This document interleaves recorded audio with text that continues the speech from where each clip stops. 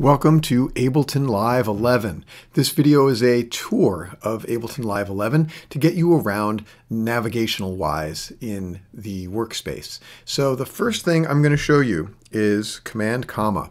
This is the Preferences window. You can also get there from the Live menu up in the top, Preferences or Command Comma. You're going to have to come back here a lot. This will allow you to choose your audio interface. Today I'm using a Scarlett 2i4 USB. You'll be using your PreSonus audio interface that we have at school. But make sure your audio input and audio output devices are set to your audio interface.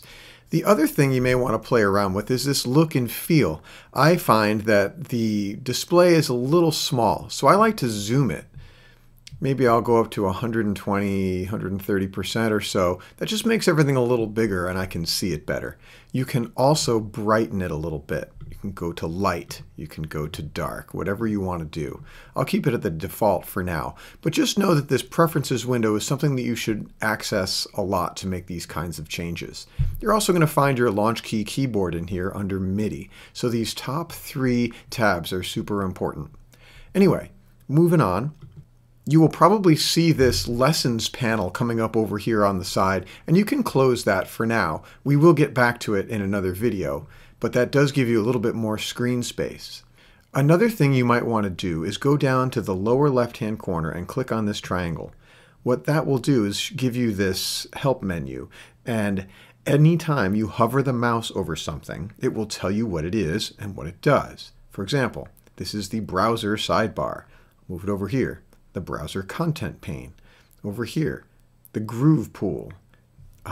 This is the mixer section, and so on. So anytime you want to know what something does, just consult this window in the lower left-hand corner and hover the mouse over whatever object you have a question about.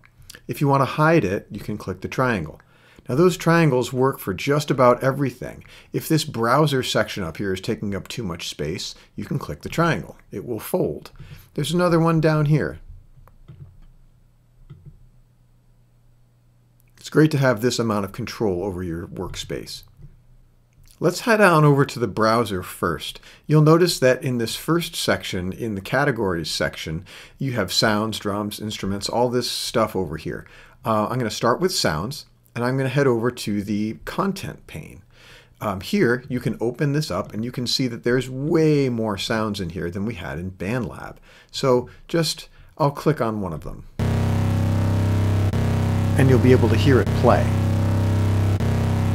If that's too loud for you, you can head over here to the master cue volume, and that will change the volume of a sound when it plays back. If you don't want to hear it at all when you choose something, you can click the blue headphones and then it won't play for you at all. I kind of like to hear it though. Anyhow, I'm going to grab this abdominal bass and I'm just going to drag it on over to my first MIDI track. You could also double click it. It would go the same way. Now don't get real concerned about what's going on down here. Ableton is a much more sophisticated program than BandLab is, and you have a lot more control over your sounds. But that's how easy it is to add a sound. I can just now play on my MIDI keyboard and I get my sound.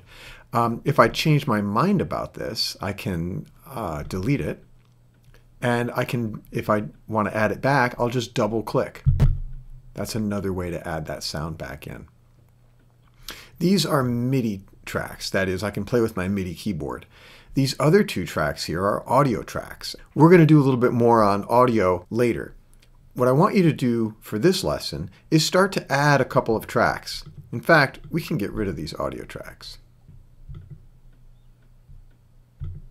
I'm just right-clicking and deleting. So I have a bass track. If I wanted to add another track, I could go back into the browser, maybe pick a piano sound, go through here. There's all kinds of different piano sounds. If you just want a plain old grand piano, it has a search menu. Grand piano. There we go. So I'll grab this and I'll drag it on over. So now I have a bass sound and a piano sound. Let's say I want some drums. I can go in here,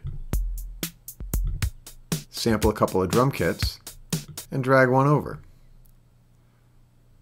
So now I've got bass, piano, and drums all added in.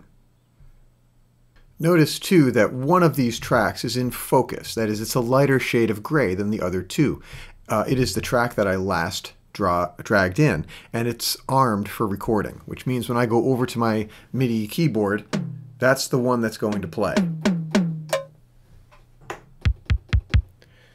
That's enough for your first lesson. Make sure you spend some time adding tracks, exploring these sounds, and changing the display to suit your needs. When we come back, we're going to learn how to record and set the metronome.